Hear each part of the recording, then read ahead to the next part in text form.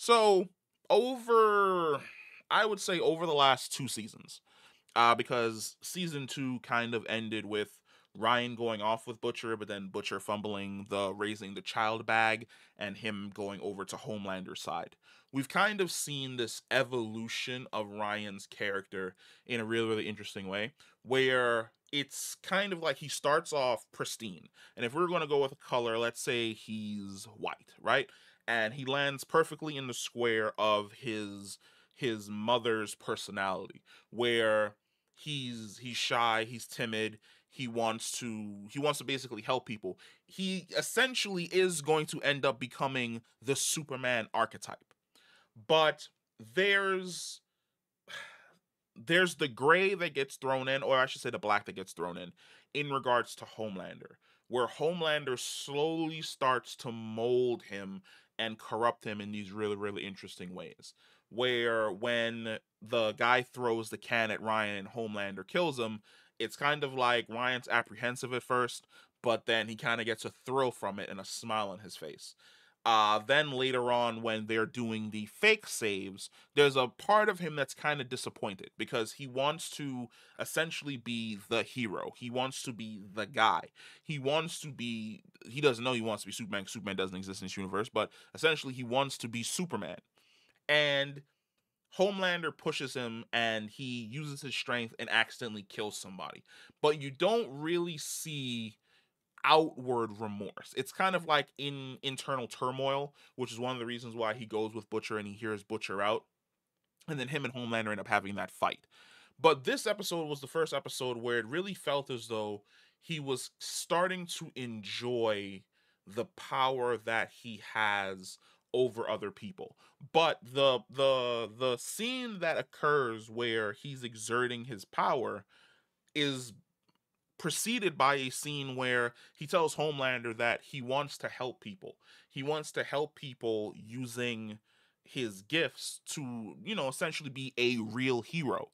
No fake saves, no corporate saves, nothing along those lines. I want to be able to fly in the sky and save people who are essentially in danger.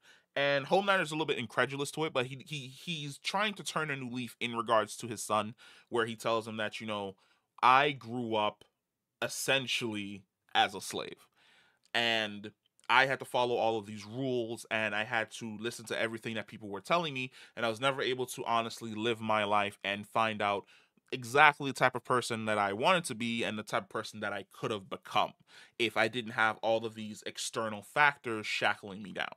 And he doesn't want to put Ryan inside of that bubble, which is when Ryan says that, he actually wants to be a hero. But then when they see an opportunity to basically be a hero, it's not exactly the way in which Superman would handle a situation. It's the corrupted way that Homelander would handle a situation, where instead of admonishing the individual, talking to the individual, trying to have that individual change on some type of moral level, it's directly to force, directly to violence. And it's not violence from Ryan's part. He's not using his strength on the individual. He's using his presence to allow someone else who's marginalized to basically degrade someone who was degrading them. It's kind of like that whole eye for an eye type situation. And I don't see, and it's one of the discussions that were essentially happening online in regards to his character, as we see him taking these steps more and more down the road to becoming more like his father. Is he going to end up becoming like Homelander? No. I don't see him becoming like Homelander. I honestly believe that every time we hear that he wants to do something that's in regards to essentially how his mother raised him, that, and especially going back to a conversation that Vogelbaum had with Homelander back in season two, I believe. Yeah, I think it was in season two, where he basically tells him that, I shouldn't have raised you in a lab. Raising you in the lab turned you into the monster that you are today.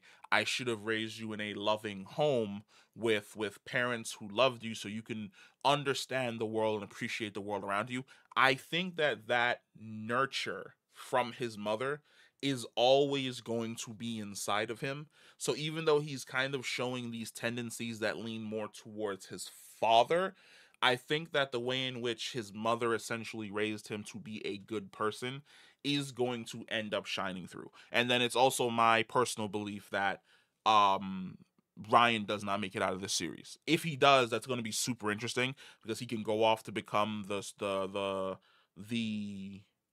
essentially he can go off to become the Superman character for this universe. But now that we know that there is not going to be a Homelander clone.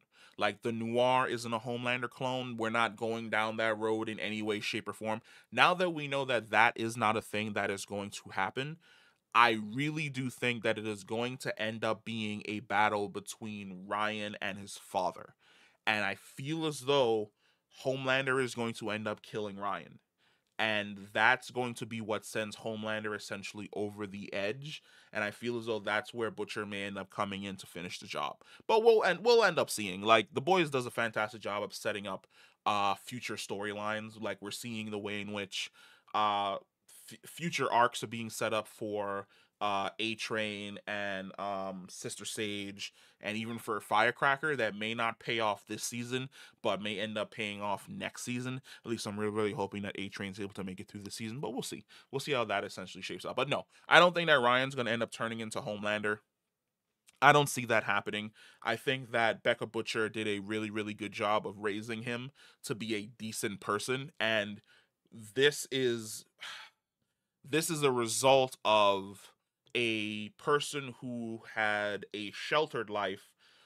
Well, this is basically the result of a sheltered introvert who's now being forced into an extrovert mindset and an extrovert space, and that causing just absolute fucking chaos. Kind of like when an Amish person leaves the farm and goes to live in the city for a little bit, and then eventually they realize that holy shit, this city is completely corrupting and fucked up, and I should probably go home to my family to live like a decent life the way in which I was when I was younger. Kind of feel as though he's going to have like a come to Jesus moment where he's like, the things that my father's teaching me really aren't for me. They don't make me feel good, and I really want to honor my mother, so I'm going to be a hero to honor her memory. But we'll see. Let me know what you guys think, whether or not you believe that he's going to be a villain like Homelander, or he's going to end up being the Superman character, or if you're in my mindset and you think that his character does not survive the series. Comment down below, let me know, and I will catch you in the next one. Peace.